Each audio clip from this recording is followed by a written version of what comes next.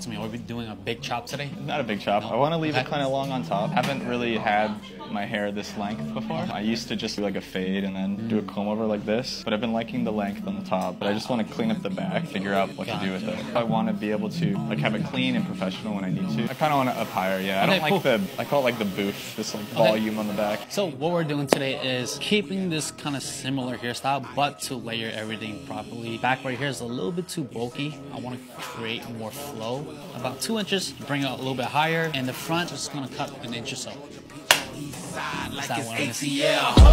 You lacking, you tripping, you slacking, impatient.